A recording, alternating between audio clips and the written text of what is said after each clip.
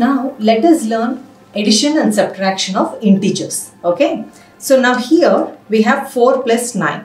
So I'm going to teach you this with buttons. We have 4 buttons, green buttons, and 9 blue buttons. If you want to add them, let's say, we have 9, you have to add 4 to it. 10, 11, 12 and 13. So 4 plus 9 equals 13. And we can do different ways, let me bring these light colored buttons as well. We have 5 and I want to add them to this 4 buttons, right? Let me take this out. 5, 6, 7, 8 and 9. So 5 plus 4 equals 9.